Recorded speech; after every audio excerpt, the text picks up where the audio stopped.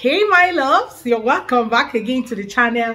It's so good to have you. Thank you so much for clicking when you saw this video. Like, it's super amazing to have you guys again. Thank you so much. So in today's video, we're talking about the dawns of visiting Kenya, things I wish I knew before coming into Kenya. Okay, so let's dive right into the video. The first thing is no plastic bags are allowed into Kenya. Okay, so if you must know, Kenya has stopped, or in fact they don't allow plastic bags in the country. You cannot buy something and be given a plastic bag. Okay, yeah, it has to be like they give paper bags and cloth bags. Those are the things you see them use in the country. So plastic bags are not allowed. Even when you're coming in and your bag is wrapped with plastics, you're going to remove them at the airport. So please try as much as possible to avoid coming in with plastic bags. And even inside the country, let's say you manage to bring them inside, please do not use them in the country. They are trying as much as possible to go plastic to control the plastic waste in the country. So don't be the first person to make them to make the country or litter the country with your plastic. So plastic bags are not allowed into the country. Number 2, so for some of us who are content creators, this one is for you. Pictures and videos are not allowed in some public places, like some malls. Okay, you're not allowed to take pictures and videos. So you need to ask questions before you start shooting content all around the city center. Okay, you're taking videos in the malls and some public places, some government places, and all of that.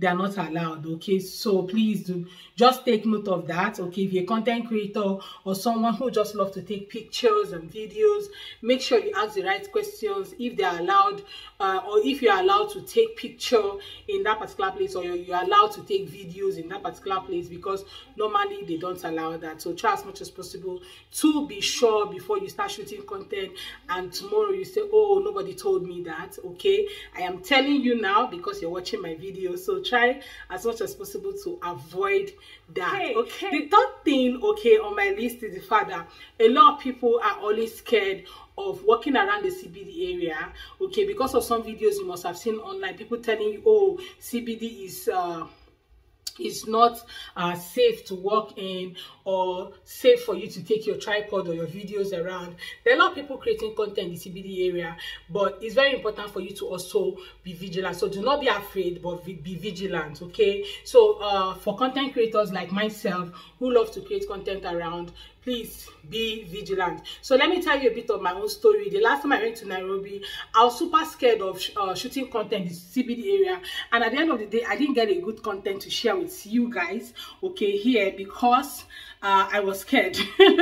Even when my friend was telling me, bring out your phone now, shoot and just hold it tight, I was like, I'm really scared. Okay, but I saw a lot of people on YouTube, or I've seen a lot of people on YouTube who are shot content in the CBD area without something happening to them. Okay, I'm not saying that it's heaven, no, I'm just saying that you should be careful, but at least express yourself. Okay, and that's one of the things I've learned. Okay, in fact, I learned it from my own experience, that you can shoot content that people in fact, I saw where a lot of people were gathered around the CBD area shooting their content, like so many people, and they've not lost their properties.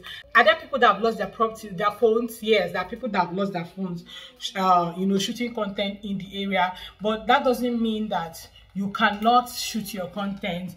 Be vigilant, but be vigilant, but don't be afraid, okay, to do your thing, okay, when you have to. That's it. Now, the fourth thing I want to talk about is the fact that don't just stay back in Nairobi. Some of you just want to stay in Nairobi because you heard it's a big city. Oh, I want to go to Nairobi, I want to see the Nairobi life. There are other places that tourists can actually visit. So many other places you can have fun and interact with people, you know, meet the locals directly, because in Nairobi there are a lot of foreigners in there, and they're locals, yes, but that doesn't mean that you're going to get the much Kenya experience when you stay back alone in Nairobi. Try visiting other cities like Mombasa, Lamu, Malindi, Diani. There are just quite a number of them that you can visit, okay, and have fun. There are a lot of them. You can search on the internet for some of the things you can do in these places like Nakuru,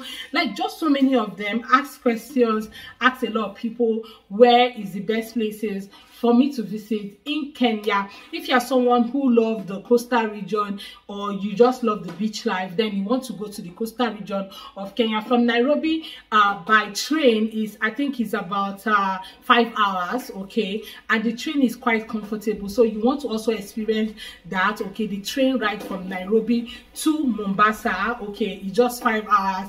Then traveling from Mombasa to other parts like Malindi, Diani, all of those places that are just around the corner, I don't think it takes a lot of time, okay. So you want to also explore all those places so you can have a better experience to share with your people when you go back to your country or wherever you're coming from, and tell them, oh, I was in Kenya and I didn't just stay in Nairobi, I didn't just go to Nairobi, I witnessed Kenya firsthand. Because trust me, witnessing Kenya means you interacting with the locals in their, you know, their locations, okay, eating the local food.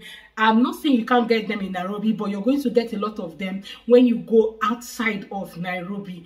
That's where you're going to meet a lot of locals and also have to enjoy the locals' food, the food from Kenya, the original, authentic food from Kenya through the locals, okay, and not the well-garnished one, but of course, okay, and also the beach life. You're going to enjoy them in the coastal region of Kenya. So, to our final point, do not forget to get your ETA, okay. So before now, Kenya was doing visas on arrival, but first of all, you have to apply online before you get the visa. But the name has changed from visa to ETA, so try as much as possible to get that before coming to Kenya. So if anybody is telling you that Kenya is visa free, no, it is not actually visa free. I don't know, that's for my country, it's actually not visa free. You still have to apply for it online, even though the money has been reduced, I think, okay, the cost is kind of reduced, but that doesn't mean that you don't have to apply online. But the visa will be given to you at the airport when you arrive, okay. Still visa on arrival,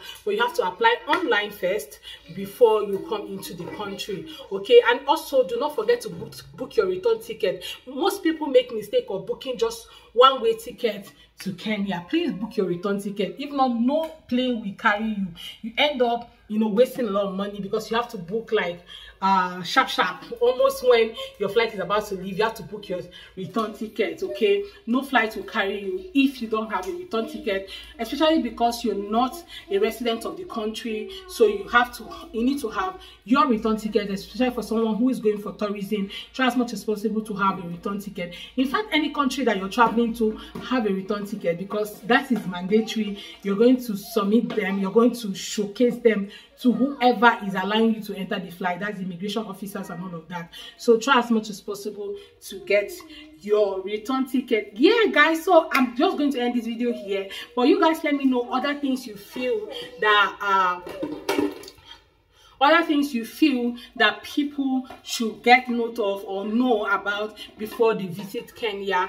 Let us know in the comment section below. I will be here to interact with you and also learn from you, okay. Thank you so much guys for watching. If you have not subscribed to the channel, this is the best and perfect time for you to hit that subscribe button and be part of the family, okay. And give this video a thumbs up as well. Hit on the notification bell to be the first to get notified whenever I post any video. So for now guys, bye, and please do not mind the background noise. It is from my daughter, of course, you guys already know. So thank you so much. I'll see you guys on my next video. So for now, bye guys.